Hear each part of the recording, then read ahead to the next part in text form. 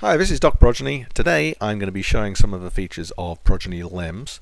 This is more of a demonstration than a support video. So here you'll see I'm in Progeny 10. I'm in the PC client version. The Windows version accesses some of the functionality slightly differently, but the fundamental functions are still there within the web version. So as we're looking at the Progeny install here, you'll see at the top I've got the pedigrees tab, the individuals tab, and then I've grouped together the limbs tabs. So we have the samples tab where you can organize your samples into various folders. We have the inventory tab where you can set up the basic inventory structure for your site. We then have containers, which are basically all of the boxes, plates, tanks, and freezers and so forth that contain samples within your system. And then we have the workflows section as well. So let's have a look at the basic samples. So let's just open a sample. So as you click on a sample and open it up, you'll just open up a data sheet the same as you would for an individual. So if you look here, we've got some information for sample data. You can inherit individual data relating to the patient that sample is connected to, and that's one of the nice things you can do with Progeny LIMS is you've got that connection to either a patient or a project. Some people actually use the individuals as a sort of project repository and then just link samples up to that below. So that's a basic sort of way of looking at samples. You'll see as you're clicked on a particular folder that you'll get an import option, and this is where you can import data into Progeny. And you can import pedigrees, individuals, and samples. If I just browse to a file,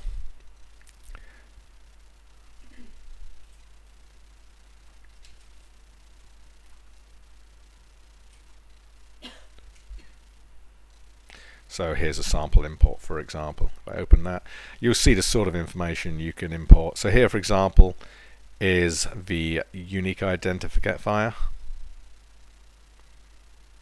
for the sample. Sorry, that's the sample ID there. You can select an existing field, sample type. Similarly, you can also set up concentration,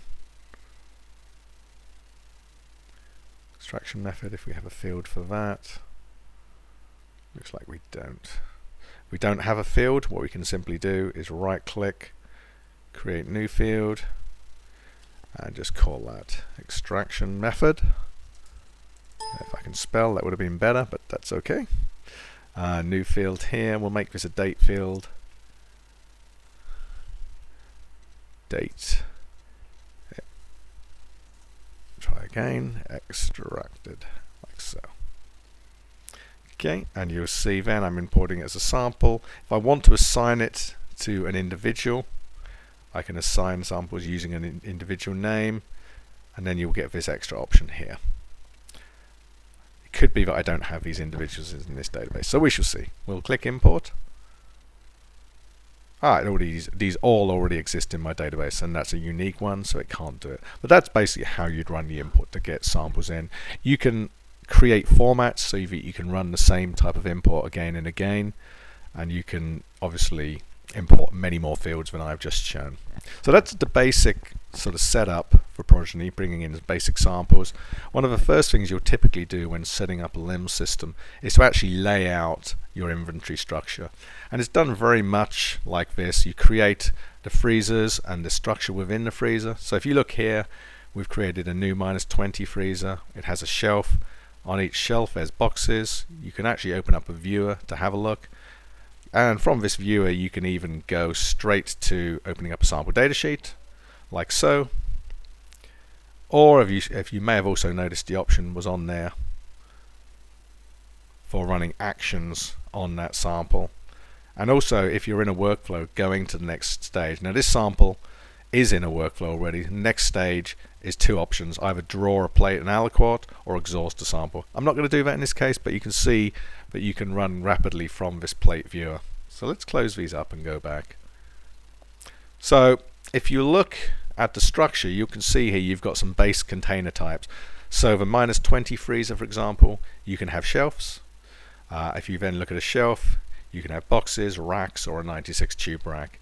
Now this is completely customizable to your situation, so you can have it mapping completely. You can create new containers, you can modify the child containers, so you can end up with quite a tree-like structure. I know sites where you start off at the city level, then down to the hospital, the building, the floor, room, freezer, fridge, and so forth, and you can really build it out to be quite complex. Okay, now each of these, as you add them on, will have a unique barcode. So if I click edit here, you'll see it's got box name, but it also has a barcode. It has positions for samples. You can write in some notes and description if you wish. You can also set security, so if this box is only available to one particular group, you can define that here as well. So it's quite a flexible system. It's quite nice having the barcode built in. You'll also see, as I did that, right click onto that box, but I can print a barcode. So if you physically take a box, you can put a barcode on, and then you can start working with that box just using a barcode scanner. Okay, so that's the fundamentals of the inventory structure itself. Obviously you can get quite complicated with a very large structure here. You'll also see here all of the containers. Now you can obviously just simply create new container by clicking the new container button, but if you have a lot of pre-existing information in Excel, for example, then you can also import a lot of these boxes into Progeny as well. Obviously that can save you an awful lot of time. So the next stage is the workflows, but one of the fundamentally sort of powerful things within Progeny is this concept of right-click actions. So if I click on these, you'll see some of the things that we can do in Progeny. Now these are all customizable, configurable. So here's, for example, is create a sample kit. So if I edit that, it'll show you kind of some of the things you can do.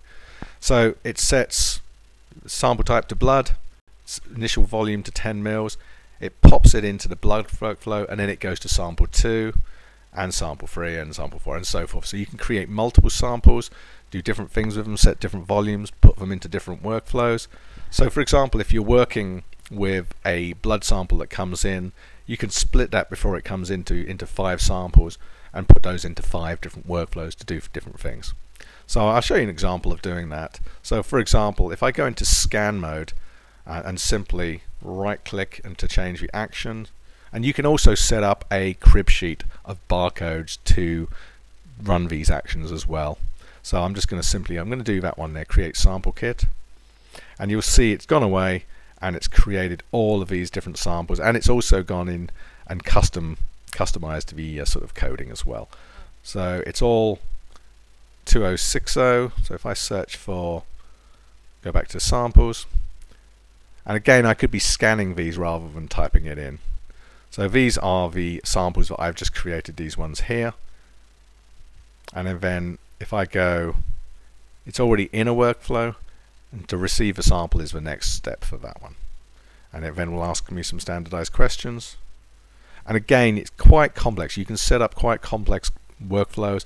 If you look at the reactions, you can simply click new, and there's a lot of things you can do here. There's things like updating values, increasing, decreasing, printing, creating samples and aliquots, and with those selection of options you can build out quite a complex system. As you saw when we were looking at the actions for the sample kit here, I have multitude of these reactions. So again, within the workflow you have individual stages which can be asking you lots of questions. For example, what have you done with that sample, when have you done it, what was the outcome, and so forth. And all of that data is then stored at the sample level within our database, which means you can then search, query, and work out complex sort of calculations from that as well. So going back to the workflows, you'll see here, for example, with the blood workflow, it's quite a simple workflow. It's nothing too complicated, but it can get an awful lot more complex. So there's sample receipts. You can either extract DNA or plasma. You can either exhaust it, or you can go it into -20 for freezing. You'll also see as you click on the individual stages, you can see which samples are in each stage. So you can see, just as a note, if you notice these sample tubes here are red, that means they're stock samples. You'll have seen earlier that we had some green samples. They were aliquots. Just to show you some of the other workflows that we have, again, it's fairly straightforward. You can get an awful lot more complicated than these ones. Again, slightly more complicated. So you can branch, you can have options of where to go with this, and you can also work through this with barcodes rather than having to do any typing in. So that's just a brief overview of how LIMS looks. Again, it looks very similar in web. If you're actually on the sample level, you can barcode scan directly into this area here for searching for a barcode, and you can also run actions and work stages in the workflow doing that as well. And there's also scan mode for doing the same sort of thing as well. Okay, I'm going to stop there. Anyone has any questions, please feel free to contact me. Bye for now.